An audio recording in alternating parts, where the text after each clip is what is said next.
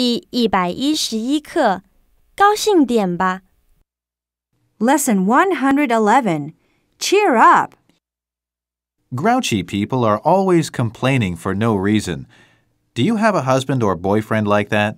Is he driving you crazy with his complaints? Don't worry. Cheer up. There's still some hope. A recent medical report says that doctors have found a cure. They say that some men are grouchy because they have a physical problem. In other words, they are sick. They need medical help. So the next time your better half is grouchy, don't just sit there. Take him to the doctors. There's one strange thing about the report, though. It doesn't say anything about grouchy girlfriends or wives.